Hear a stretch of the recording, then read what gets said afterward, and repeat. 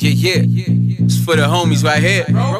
What's blazing? 64 grams, dollar bill. They call me Hocus 4/5, said I'm from Castle Hill. I'm the man where I'm from in Arima City. The homie told me Billy Love, I said I love my Billies. I know some hoes that be selling pussy on the low. She did the game. I always seen Hocus growing up. He was a wild boy, you know what I mean? We were all project babies, like we grew up fast. Hocus had to be a man at a young age due to the circumstances. He used to always walk around with his black hoodie. The bullies respected him. Why you looking at me like that, man? Look around. Who you know gonna bring this much gangsters out? Look.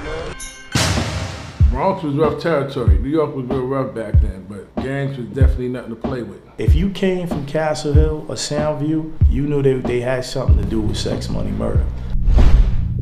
It was them saying, fuck everybody, we gonna form our own shit and go. Bang Bang Boogie, that sounds it. Bang Bang Boogie. Bang Bang Boogie movement. You had a powerful movement. Because he had the clout, he had the popularity. His music was definitely incriminating him. They waited till 50 co-signed him, waited till they got all the way there just to snatch him up.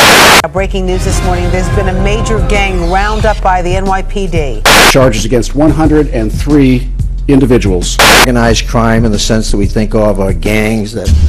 A 20-something man indictment? When they did the indictment, of course I was scared. When the feds get you, you automatically think niggas is finished. That indictment fucked up all of our lives.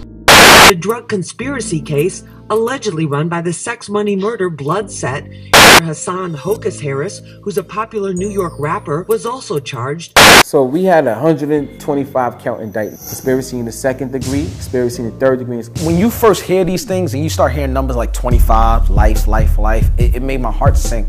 What they offering, bro? Don't play with these people, bro. Come on. Like, you already got 4 in. Take 15, bro. It's okay.